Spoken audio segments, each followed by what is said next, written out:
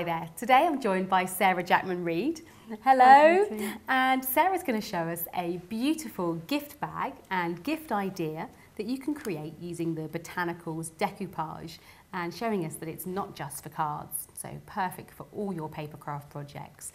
Now there's some great techniques featuring on this project, so we can tell you everything there is to know about decoupage, how to layer up and so on, and also some great tips for getting the most from your decoupage.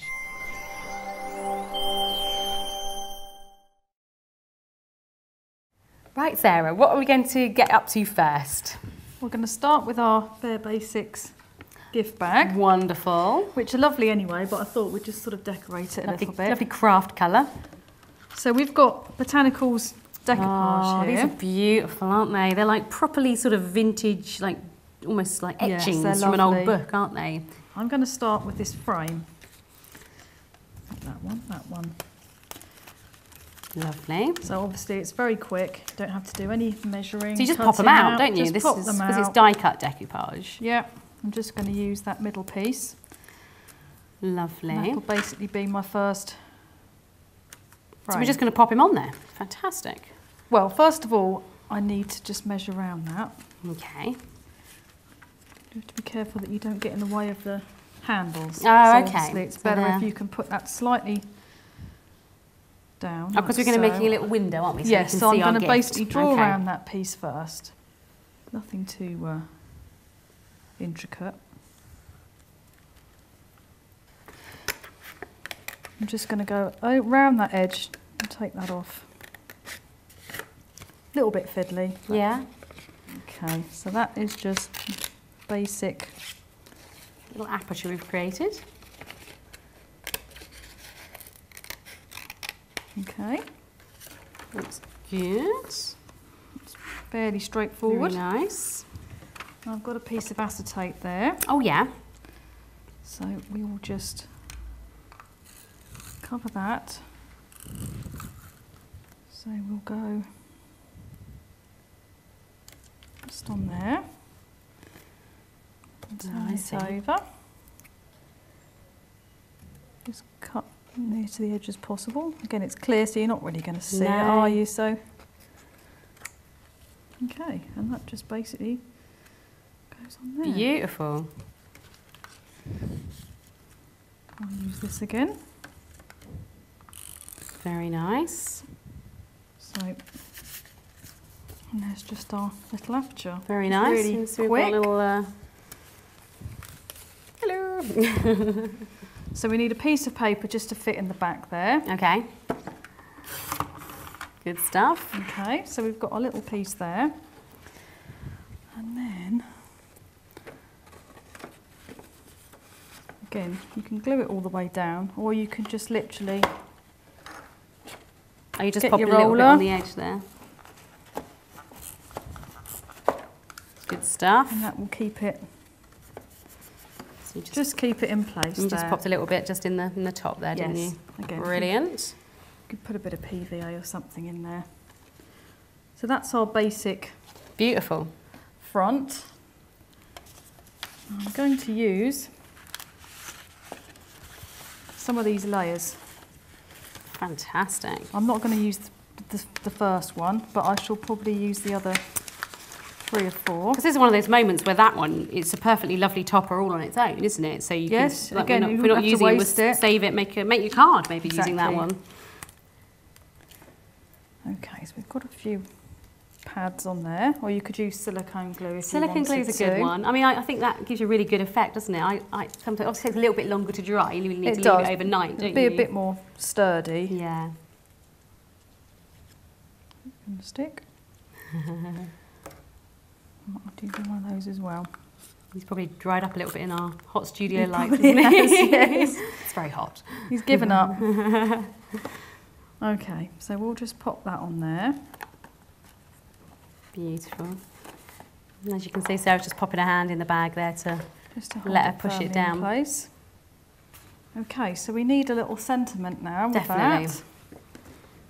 I've got these lovely die cuts. Oh, lovely. So obviously you can match them to any colour. So these are obviously the X-cut dies, aren't they? They are, yes. And you get loads of different sentiments in there. We've They're got to and from, with love, many thanks, best wishes, happy birthday. So we're going for with love. Very nice. Got a piece of that paper again left over. Oh, good. So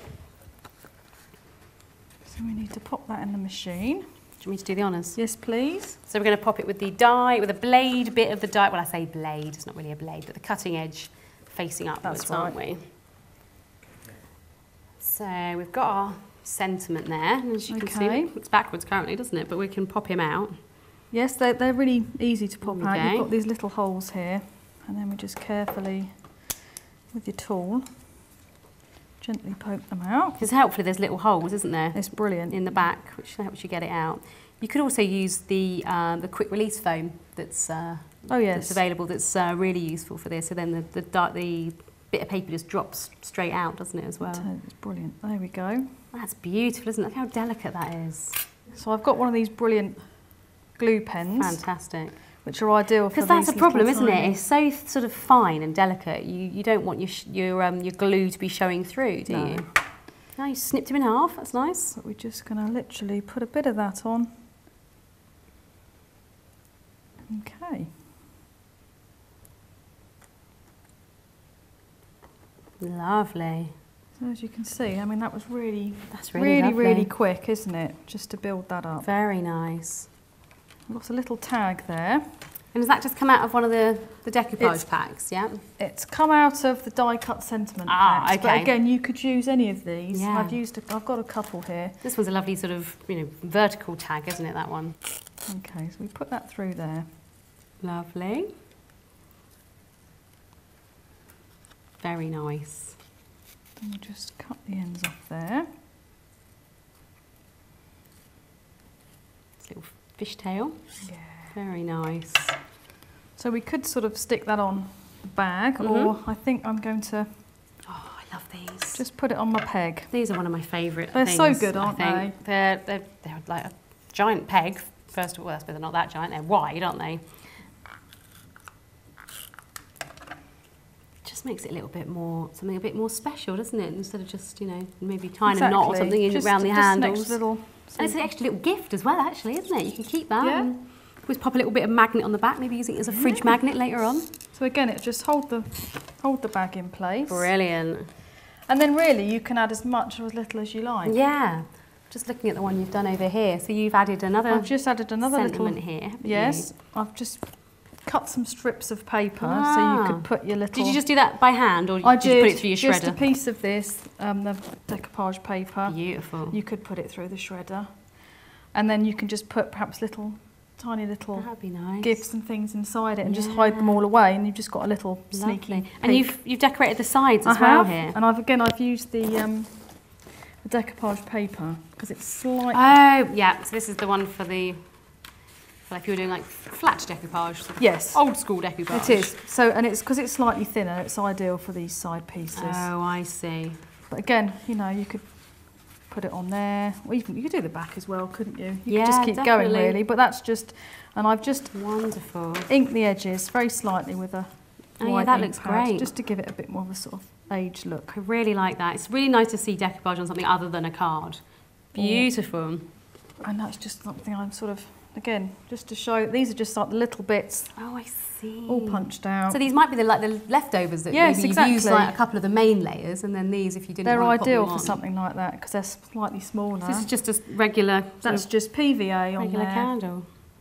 Obviously, you want to be a little bit careful with paper, with candles, but obviously this is on the outside of your glass. You wouldn't want to put it on the inside, or you could just use a pretend candle. Like a LED one.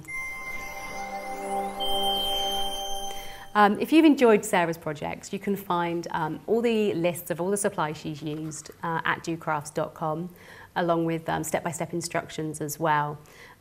We'd really like to see what you've been making as well. So why don't you upload your project to docrafts.com as well, and we can pop along and leave you a comment. Until next time, happy crafting.